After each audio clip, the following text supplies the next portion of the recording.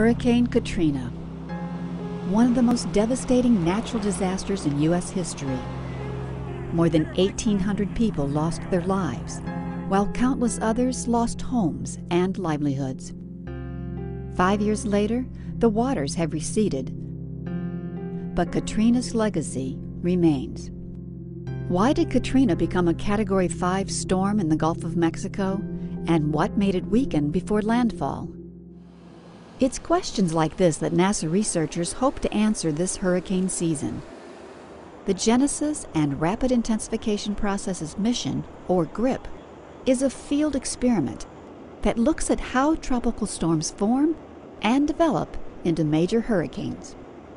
This experiment is designed not only to help the experts better understand which of the tropical disturbances will develop into tropical storms or hurricanes, but also help them predict which ones will intensify to monsters and which ones will fizzle out rapidly.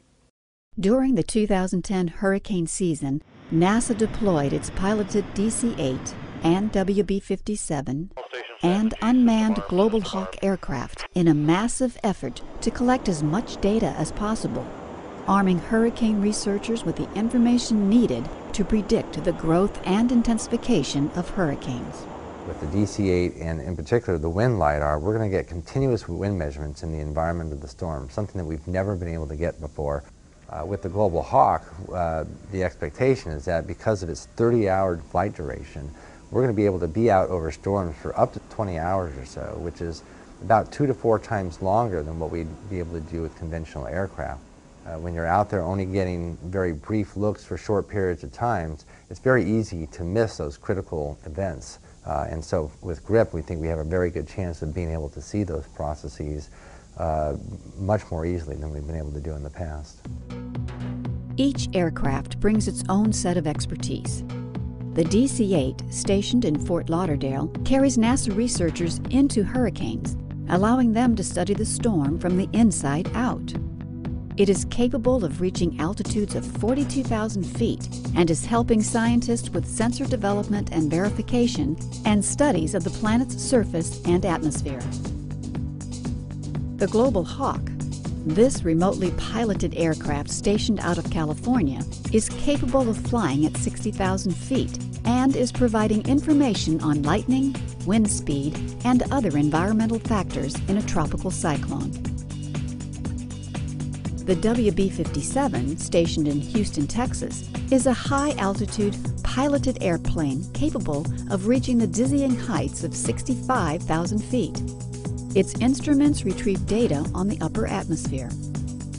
This fleet of specially outfitted aircraft will give researchers an unprecedented look inside the mechanics of storms.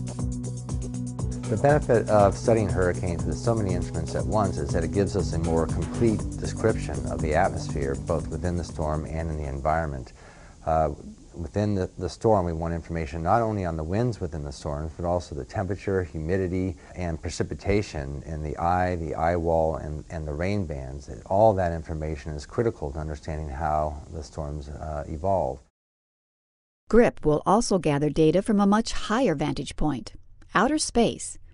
The TRMM, Aqua, Terra, and CloudSat satellites provide data to scientists on Earth, giving them a comprehensive look at storms from different perspectives. GRIP is designed to take the latest technologies that NASA can bring to bear. Satellites, aircraft that fly in the storm, aircraft that fly over the storm, systems on the ground. Let's put it all out there for 6 weeks and see what we can learn about the physics of these storms. The flights conducted through GRIP this hurricane season will undoubtedly provide vital information on the life cycle of hurricanes. This information will help scientists predict the birth of potential hurricanes and understand why some tropical cyclones can go from a Category 2 to a Category 5 hurricane in a matter of hours.